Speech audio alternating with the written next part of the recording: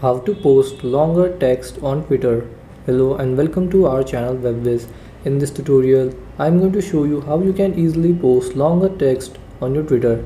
So please watch till the end to properly understand the tutorial. So first open up your Twitter app. Then once you're on your Twitter app, you have to tap on tweet in the bottom right side here. Then now here write what you want.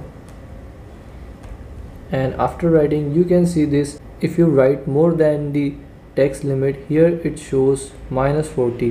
So now what you have to do is you have to clear the text that is in red, this, and now you will see here the plus sign in the right side. You have to tap on it, and then here it will show add another tweet option, so you can write whatever you want, and then you can tweet it, and it will be tweeted as this, all of this, and then this. So if I tweet this and go to the tweet, you can see here that I have tweeted this text, and its continuation is posted here in the reply.